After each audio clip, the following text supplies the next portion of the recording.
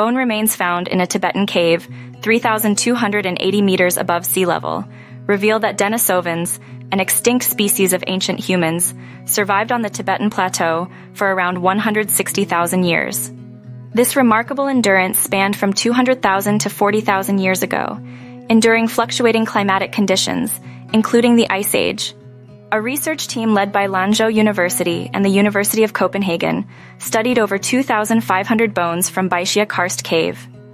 Their analysis, published in Nature, identified a new Denisovan fossil.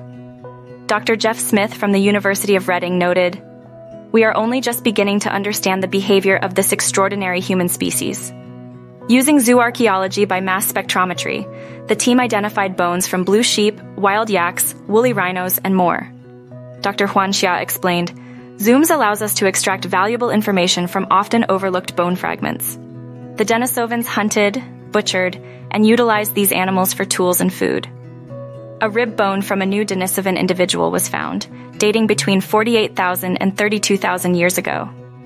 Dr. Frito Welker from the University of Copenhagen stated, "The fossil and molecular evidence indicates that Ganjia Basin provided a relatively stable environment for Denisovans, despite its high altitude."